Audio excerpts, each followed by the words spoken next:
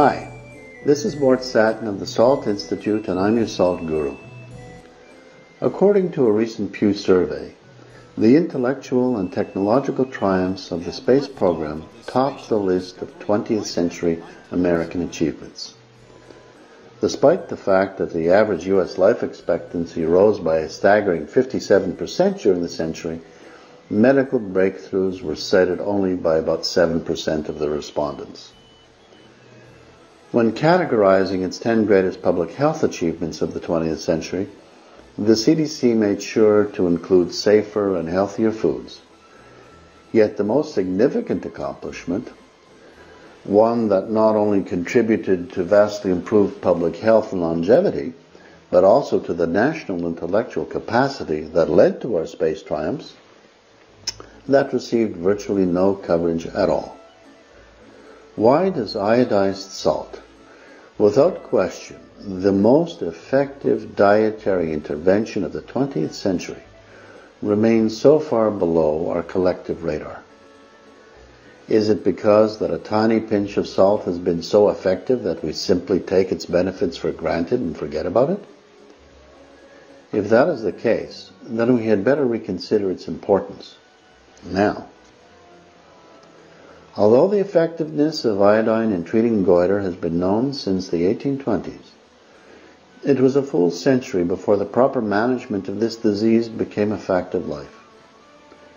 During World War I, doctors in Michigan were shocked at the number of young draftees that had to be turned away from the military because of goiter. Goiter proved to be the largest single cause of medical disqualification for military service. In 1922, physicians in Michigan met to promote the addition of iodine to salt. 2 years later, they presented a referendum to the Michigan State Medical Society asking it to endorse iodized salt. This was approved in March of 1924, and in the fall of 1924, the Morton Salt Company produced and marketed iodized table salt for countrywide consumption at no additional cost to the consumer. From that moment on, with a simple jiggle of the salt shaker, Americans dispatched the scourge of iodine deficiency diseases, goiter, cretinism, and hypothyroid coma, into the dustbin of medical history. What was not known at the time was that the fourth and most devastating horseman of the iodine deficiency apocalypse was mental retardation. In the past, it was not uncommon for significant numbers of children in certain regions of the country to be considered dull or dim-witted, without any connection made to iodine deficiency, unless the condition was so severe as to be regarded as cretinism. However, within the last 2 decades, it has been demonstrated that where 5% or more of school-aged children have goiter, the average cognitive ability of the entire population is reduced by as much as 15 IQ points, a drop sufficient to move a child into the mildly retarded category. As the World Health Organization claims, 1 teaspoon of iodine is all a person requires during an entire lifetime. Yet iodine deficiency at critical stages of development in fetal life and early childhood remain the world's single most important and preventable cause of mental retardation. Motivated by this shocking information, many developing countries, encouraged and supported by the International Council for the Control of Iodine Deficiency Disorders, by UNICEF and several other agencies and organizations, including our Salt Institute, are moving ahead to promote national salt iodization programs around the world. China, poised to be the 21st century's economic and technological powerhouse, has given national salt iodization programs the highest priority, a sure sign that it intends its citizens to achieve their full intellectual potential in an increasingly competitive world. In the past 15 years, China increased its use of iodized salt from less than 20% up to 94% today. That's a wake-up call for us, because paradoxically, in the country that led the development of salt iodization, a cloud has descended over what was once considered to be an unassailable public health success.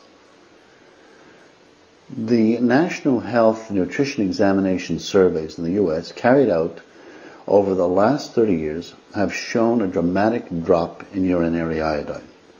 The median urinary iodine excretion in adults declined from 320 micrograms per liter in 1971 to 168 micrograms per liter in 2002. That's a major drop. More disturbing still, in pregnant women, the frequency of moderate iodine deficiency jumped from 1% in 1971 to 7% in 2002. Now, while the current levels are not quite low enough to declare a public health emergency, the trend is a matter of great concern. Well, what is responsible for this disturbing trend? During the past 30 years, we have witnessed the incredible success of the restaurant and food service sectors, eating more and more of our meals outside the home.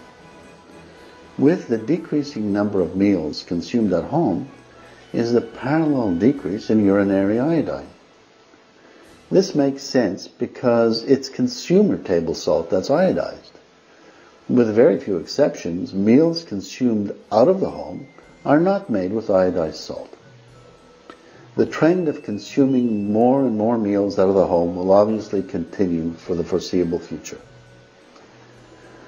Although we're not there yet, it doesn't take a salt guru to see that we will soon approach a critical level that may result in the resurgence of iodine deficiency disorders, along with all their negative consequences in this country. Now is the time to sit up and take notice of the incredible contribution that iodized salt has made to our national well-being.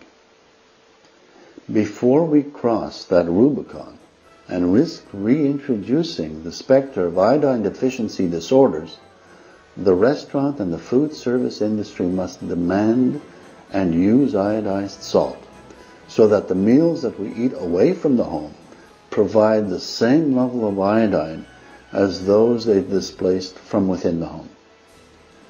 It's iodized salt that allowed us to achieve our full mental and physical potential. If we're to maintain our intellectual ability to produce the stunning triumphs that resulted in our achievements in space exploration, our breakthroughs in medical and agricultural sciences, and all the other intellectual endeavors that we have been so successful at, then our food must be worth its salt. This is the Salt Guru saying, bye-bye for now.